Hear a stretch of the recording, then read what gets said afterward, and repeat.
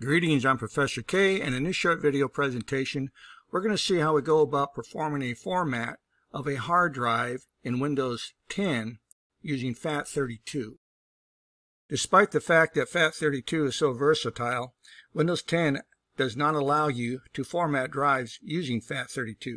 This may seem a little odd, however there is a sound reasoning behind the decision. Since the FAT32 file system is so old, there are two significant limitations. The first is that the FAT32 file architecture cannot be used on drives larger than 16 terabyte. Admittedly, this isn't a huge issue for most people. However, the second drawback of FAT32 can be a bigger headache. FAT32 cannot handle individual files over 4 gigabytes in size. So to begin this process, we're going to go into our disk management by way of computer management. So again, at the search bar next to my start button, I'm going to type in computer, and from the results I'm going to launch computer management.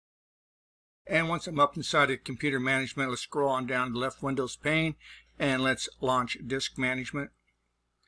Now I have a new volume that I've converted to NTFS. I now want to delete that volume and I want to format it using FAT32. So this is the easiest way to do that. So I'm just going to right click into the allocated space for that volume that is currently formatted using NTFS, and I'm going to select the format option. Here I'm just going to pull down the window for the file system and I'm going to select FAT32. And I'm going to leave the allocation unit size as is, and I'm going to perform a quick format. And it tells me that formatting this volume will erase all data on it. Back up any data you must keep before formatting. Do you want to continue? I'll say OK.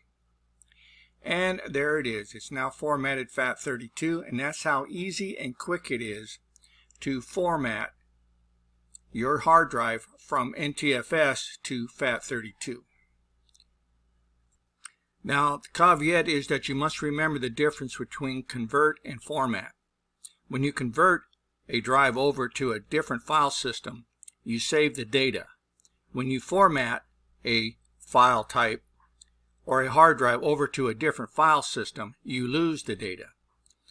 And so that's going to conclude this short video presentation on how we go about formatting a volume using FAT32. So if you have any questions or concerns about any of the information that was presented to you in this short video presentation, please don't hesitate to reach out, contact your instructor, and I'll see you in my next video.